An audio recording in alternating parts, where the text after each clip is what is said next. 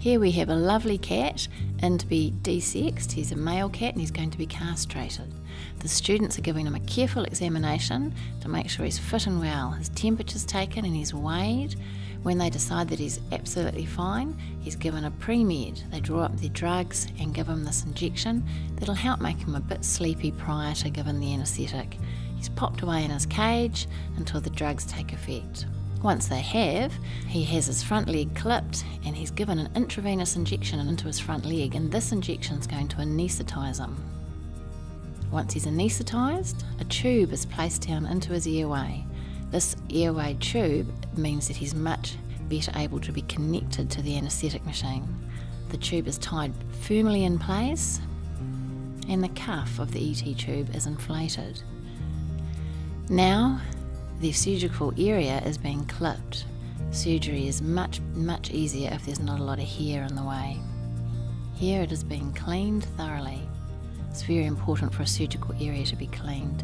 He's transported to the surgery where he's connected to the anaesthetic machine and other monitoring devices.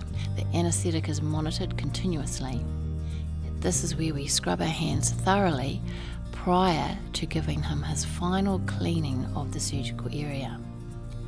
Once this is done, surgery is able to commence. Both testicles are removed from him. It's going to mean that he's a much better pet for somebody. He's less likely to roam and get run over or get into cat fights. He's less likely to get cat bite abscesses and the other diseases that can be transmitted through fighting. He also will be less likely to spray and be a smelly cat. Nobody likes to have a smelly, spraying tomcat in their house, and having him neutered means he'd be far less likely to do this. Here we're just making sure everything's tied off nice and firmly so that there's not much bleeding.